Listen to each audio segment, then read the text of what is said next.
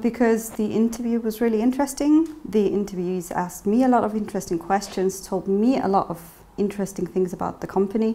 So that's why I decided to join Barracuda. They were showing me more interest in my person as I in the job, so it was a kind of good feeling from the beginning. The description of the job and how the whole company works, it was very interesting for me, and so I decided to take on this opportunity and start my career. My job is quite creative. I have a lot of freedom to implement things the way I want to do them.